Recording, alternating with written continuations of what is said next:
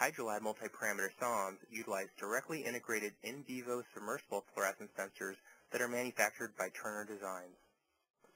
Optical configurations for phytoplankton sensors include in vivo chlorophyll A, phycocyanin, and phycoerythrin, and current housing options are available for stainless steel or titanium, where the titanium option is used for long-term deployments in saline environments.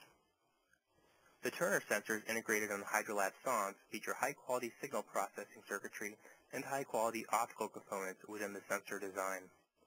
These design features lead to a sensor platform with excellent low-end detection limits, rapid response rates, and a wide dynamic range.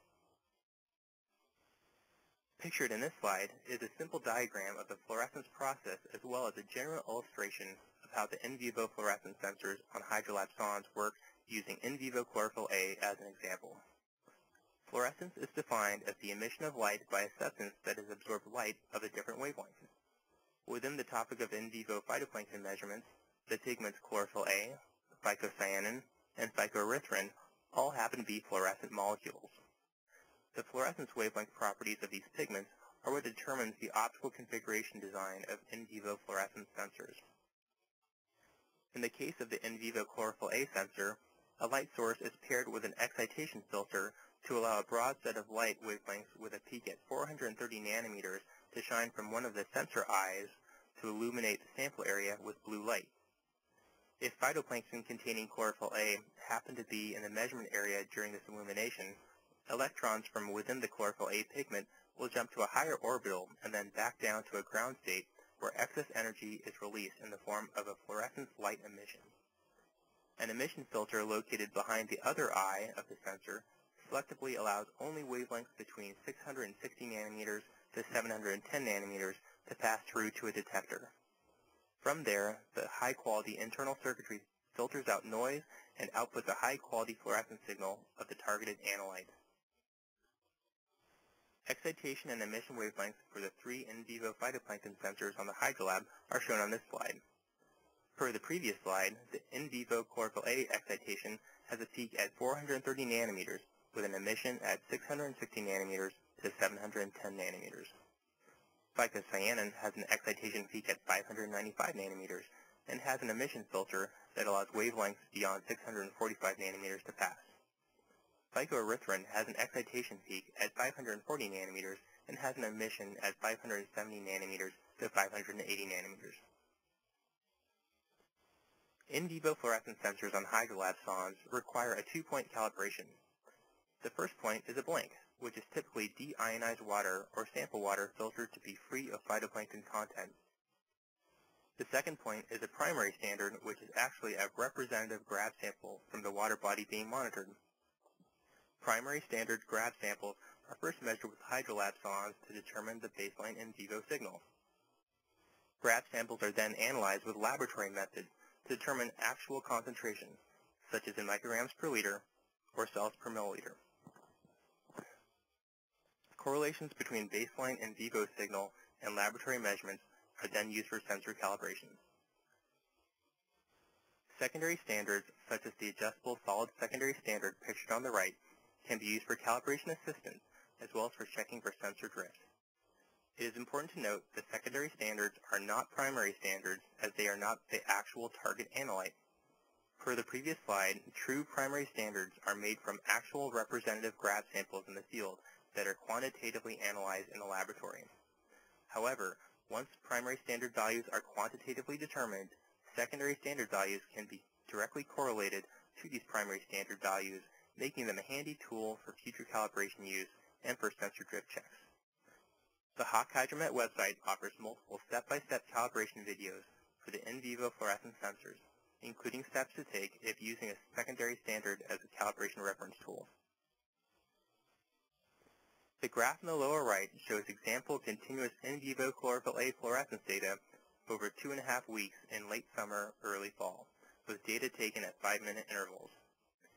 Even without units on the graph, it is easy to see 24-hour daily trends and general seasonal trends even if just monitoring RFUs, which is an acronym that stands for Relative Fluorescence Units. If quantitative units are desired on the x-axis, occasional graph samples need to be taken for quantitative laboratory analysis to go along with your in vivo fluorescence dataset. Once quantitative data has been generated, it is then possible to set up correlations between your in vivo and extracted datasets. Other in vivo data points can then be converted to estimated microgram per liter or cells per milliliter values through the use of a correlation coefficient. Frequent laboratory analysis of grab samples also helps to make overall data more accurate, as there are inherent in vivo measurement variables that can affect fluorescence readings. The last topic I would like to address is to outline some notable variables that can affect readings from in vivo fluorescence sensors. These include the environmental variables of water temperature and water quality, the phytoplankton variables of phytoplankton health and light history, and finally, the sensor variables of quenching and biological fouling. Environmental variables include water temperature and water quality.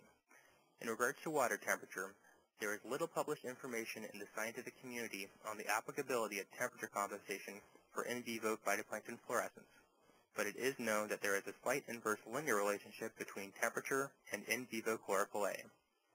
A common approximation of the inverse linear relationship is 1.4% per degree Celsius. However, this percentage can be subject to variation with different species of phytoplankton. As all Hydrolab sondes include temperature sensors, the data needed for making an optional correction is automatically captured. In regards to water quality, any water quality parameter that can affect the optical characteristics of the measurement area can potentially influence the readings taken by a fluorescence sensor. If turbidity appears to be an influencing parameter, gathering data on this parameter along with simultaneous in vivo fluorescence and extracted data can enable statistical correction. Hawk Hydromet tech support can assist further on this if you have questions. If dissolved organics appear to be influencing in vivo fluorescence values, using sample blanks filtered to phytoplankton can help to identify the amount of background signal caused by the dissolved organics via phytoplankton content. Phytoplankton variables include phytoplankton health and light history. In regards to phytoplankton health, healthy phytoplankton cells fluoresce less than dying cells and are also more efficient at photosynthesis. Nothing can really be done about this variable, as it is just an inherent variable associated with the measurement of living cells that have different life stages. This variable is one that tends to average out, but is still good to be aware of. Another notable phytoplankton variable is light history. Phytoplankton saturated with light or with little access to light fluoresce less than phytoplankton that receive a steady influx of light.